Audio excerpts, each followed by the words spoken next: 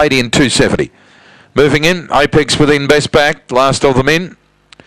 Right to go, green light on. They're set now, ready. Racing.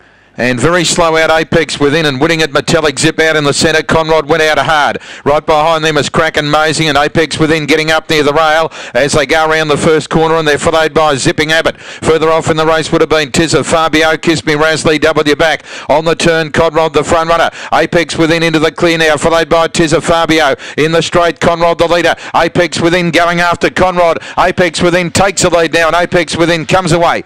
Beats Conrod. Third, Tizza Fabio. Fourth between W back and Crack and Mazing. Won't be much in that. Clear to Metallic Zip, Kiss Me Rasley and Zipping Abbott. And the run there 27.42.